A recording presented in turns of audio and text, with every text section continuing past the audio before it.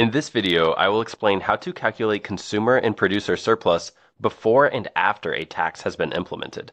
So let's jump into an example. This says, suppose the market demand and supply for a specific type of chair is given by the following equations. The market demand is P, the market price, is equal to 125 minus 0.375 Q, the market quantity. And the market supply is given by P is equal to 5 plus 0.125 times Q. Consider the scenario where the government imposes a $20 tax on each chair. Find the consumer and producer surplus before and after the tax, then find the tax revenue the government will receive, the deadweight loss, and the consumer and producer tax burdens. Okay, so before we start solving this problem, it will help if we actually graph the market demand function and the market supply function, because that will help us visualize this situation. So let's start with the market demand function. The easiest way to graph this line is to start by plugging in a 0 for Q. So I've created a graph down here where the y-axis is the price and the x-axis is the quantity. If we plug in a 0 for the quantity right here, so if we're right here on this axis, if we plug in a 0 for Q, we end up with P is equal to 125. So the demand curve will intersect this y-axis right here at 125. Then we can also find where does it intersect the x-axis right here. So to find this point, we just have to plug in a 0 for P, because notice that's the point on the graph where P is equal to 0 right here, and we can figure out what Q is. So let's go ahead and do that. So if we plug in a 0 for P, we get 0 is equal to 125 minus 0.375 Q. We can add a 0.375 Q to each side, so we get 0.375 Q is equal to 125. And then if we divide both sides by 0.375, we can solve for Q. So when we do that, these cancel out and we're left with Q is equal to 125 divided by 0.375. That turns out to be 333.3 repeating. So that's our value right here on this x-axis. So let's label that 333.3 repeating. And we can just draw a line to connect these 2 points. So this is our demand line. Let's go ahead and label that with a D. Next, we can do the same process to graph our market supply. So if we plug in a 0 for Q, we see that P is equal to 5. So let's say that's right about here. P is equal to 5. And we'll notice that if we consider the equation y equals mx plus b, the slope of this equation is 0.125 Q. So that's a positive slope. So this market supply is just going to be positive upward sloping, something like this. So let's label that as our supply curve. Now let's first find what is our consumer surplus and producer surplus before the tax is implemented. So to figure that out, the first thing that we need to do is we need to figure out what is this point right here. So this represents our market equilibrium quantity and price. So the way that we can find this point is by setting these two equations equal to each other and solving for Q. So that will tell us our equilibrium quantity for the market. So let's go ahead and do that. Okay, so we'll set the market demand equal to the market supply. So we would get 125 minus 0.375 Q is equal to 5 plus 0.125 Q. Okay, so if we subtract a 5 and if we add a 0.375 Q to both sides, we get 120 is equal to 0.375 plus 0.125, that's just 0.5 Q. So to solve for Q, we'll divide both sides by 0.5. And when we do that, these 0.5s cancel out, and Q, our market quantity equilibrium, is going to be equal to 120 divided by 0.5, that is 240. So that tells us that this quantity right here, where the supply curve intersects the demand curve, this is 240. That's what the quantity is. And to figure out the price, we can then plug in 240 into either one of these equations, and we'll get the same answer. So let's plug it into the market supply equation, and that will tell us our market equilibrium price. So we'll get P is equal to 5 plus 0.125. We're plugging in 240 here. So we end up with P is equal to 5 plus 0.125 times 240. That turns out to be 30. So we get 5 plus 30, which is 35. So our equilibrium price, let's label that right here, that's going to be 35, so $35. So that's our equilibrium price and equilibrium quantity. Now that we figured out those two values, we have everything we need to calculate the consumer surplus and the producer surplus before the tax is implemented. So the consumer surplus, that's going to be the area of this triangle right here. So it's the area below the demand curve, but above the market equilibrium price, all the way up to the market equilibrium quantity. And this area represents the sum of all of the transactions where the consumers would have actually paid more than $35 for a chair, but they got the benefit of only paying $35. So they only had to pay $35, and it's the sum of all of those transactions all the way up to a quantity of 240. So the way that we find the area of this triangle, let's label that as consumer surplus. That's going to be equal to 1/2 times the base times the height. So 1/2 times the base of this triangle, that's right here. So we can see that this length would be from 0 to 240, which is just 240. So let's write 240. And then multiplied by the height, so let's say the height is this side of the triangle right here. So that's the difference between 125 minus 35, that's 90. So this is a height of 90. So let's say times 90. And when you punch this into a calculator, 1/2 times 240 times 90, that turns out to be 10,800. So the consumer surplus before the tax is 10,800. Now the producer surplus is going to be the area of this triangle right here. So it's the area above the supply curve, but below the market equilibrium price all the way up to the market equilibrium quantity. And this represents the sum of all of the transactions where the suppliers actually would have sold the chair for less than 35, but they get the benefit of selling it at this market equilibrium price of 35, all the way up to a quantity of 240. So the way that we find the area of this triangle is, let's say the producer surplus is equal to 1/2 times, again, the base times the height. So the base, let's say, is this distance right here. So from 0 to 240, that's 240. And then the height of this triangle, we can see that that's the difference between 35 and 5, which is 30. So that has a height of 30. And when you punch this into a calculator, you get $3,600. So here's our producer surplus and our consumer surplus before the tax has been implemented. Now let's go ahead and find these same values after the tax has been implemented. Okay, so I'm going to clear a little bit of space here. Okay, so I've rewritten what our producer surplus and consumer surplus was before the tax. Now let's consider the scenario where the government imposes a $20 tax on each chair. So in this case, when the government imposes this $20 tax, it's directly going to affect the market supply equation. And what's going to happen is it's going to be the exact same market supply, but the price is going to be increased by 20. So all we're going to do is just add 20 to this equation.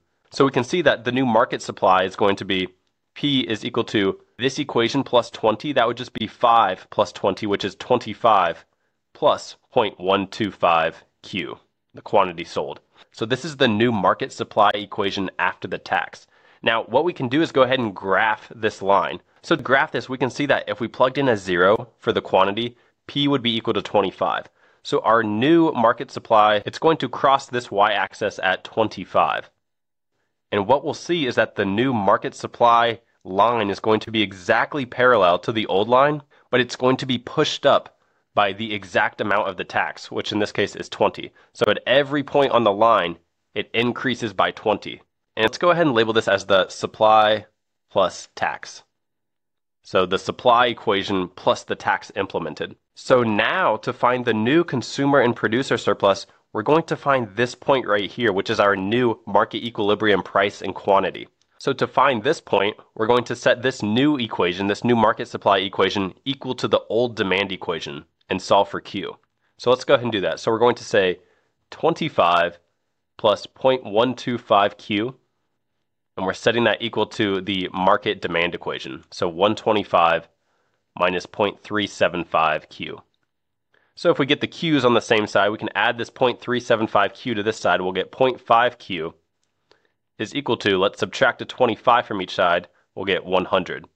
And then dividing both sides by 0.5, we'll find that Q, our new Q star, let's call that quantity equilibrium tax. So this is the equilibrium quantity after the tax has been implemented. 100 divided by 0.5 is 200.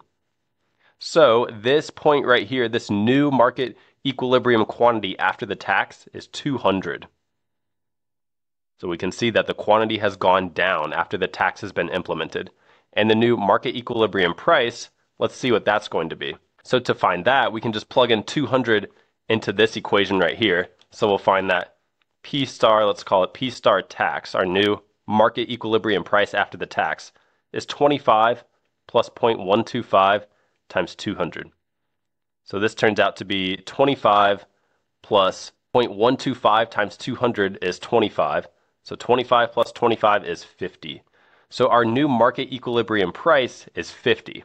All right, so now that we've identified the new equilibrium price and quantity, let's start by finding what is the tax revenue that the government will receive. So the tax revenue graphically is going to be this rectangle right here. This is going to be the government tax revenue. And what it represents is, we saw that our new market equilibrium is 200. So there will be 200 chairs sold. And on each of those chairs, the government is going to receive $20 in tax revenue. So if we just wanted to do that in our head, the total tax revenue is going to be 200 times 20, which is 4,000. Or graphically, we could try to find the area of this rectangle. So notice that we're only missing one piece of the puzzle to figure out this rectangle area, and that's this point right here, which is where the quantity of 200 intersects the original supply curve. So the original supply curve right here, if we plug in a 200 for Q, that would be 200 times 0.125, that's 25, and 25 plus 5 is 30. So this point right here corresponds to a price of 30. So if we wanted to find the area of this rectangle, that would just be the base, which is from 0 to 200, which is 200, times the height, which is the difference between 50 and 30, which is 20. So either way you want to do that, you can say the tax is going to be equal to $20 times $200, which comes out to $4,000. So the tax revenue for the government is going to be $4,000. Now, once we've found that, we can also find what's the new consumer and producer surplus. So the new consumer surplus, that's going to be the area of this triangle right here. So once again, to find the area of this triangle, that's 1/2 times base times height. So I'm going to clear a little bit of space here. So to find the area of this triangle, let's go ahead and label that as consumer surplus sub tax. So after the tax has been implemented, that's going to be equal to 1/2 times the base of this triangle. So the base, that's the distance between 0 and 200, which is just 200, times the height of this triangle. That's the difference between 125 and 50, which is 75. So we'll say times 75. And when you punch that into a calculator, you get 7,500. So that is the consumer surplus after the tax has been implemented. And the producer surplus is going to be the area of this triangle right here. So this new triangle. So let's go ahead and write the producer surplus after the tax. That's going to be equal to the area of 1/2 times the base of this triangle is also 200 times the height. So the height of this triangle is the difference between 30 and 5, which is 25. So let's say 25. And when you punch that into a calculator, you get 2,500. So this is the producer surplus after the tax has been implemented. All right, next we can calculate the deadweight loss. So on the graph, the deadweight loss is going to be this green triangle right here. And this represents the sum of all of the transactions that would have occurred, but they no longer occur because the tax has been imposed. So to find the area of this triangle, once again, we're going to take, let's say, deadweight loss, DWL, is equal to 1/2 times the base times the height. So the base of this triangle, that's just the difference between 240 and 200, which is 40. And the height of this triangle is going to be the difference between 50 on the upper end and 30 on the lower end. So 50 minus 30, that's 20. So we'll have times 20. And that comes out to $400. So that's our deadweight loss. Now we're also asked to find the consumer and producer tax burdens. So we saw that the total tax revenue that the government will receive is $4,000, which we saw was the area of this rectangle right here. Now we can split this into a consumer and a producer tax burden. So let's say consumer tax burden, let's start with that. That's going to be equal to, for all 200 of these chairs sold, it's going to be the difference between what the consumer has to pay and what they want to pay when there is no tax. So what they have to pay is $50. We saw that's the new equilibrium price after the tax. But what they wanted to pay before the tax was implemented was $35. So the difference between those two, we'll say 50 minus 35, and then we multiply that by the total transactions of 200. So 50 minus 35 is 15, 15 times 200, that turns out to be $3,000. This is the consumer tax burden. And visually, it is this portion of the rectangle. So this portion of the government revenue. And the remaining portion of this rectangle, so this tiny little sliver right here, this is the producer tax burden. So to calculate that, we'll say P tax burden. That's going to be the difference between the market equilibrium price before the tax and what the producer actually receives after the tax. So remember, the market equilibrium price is 50, but $20 of that has to go to the government. So the producer is now only receiving 30. So the difference between 35 and 30. So we'll say 35 minus 30, and that's for all 200 transactions that will occur. So 35 minus 30 is 5. 5 times 200 is $1,000. So the producer tax burden is $1,000. And you can double check that you got the right answer for the consumer and producer tax burden because they should add up to the total tax revenue from the government. And we can see that they do add up. 3,000 plus 1,000 is 4,000. So those are the basics of how to find consumer and producer surplus before and after a tax.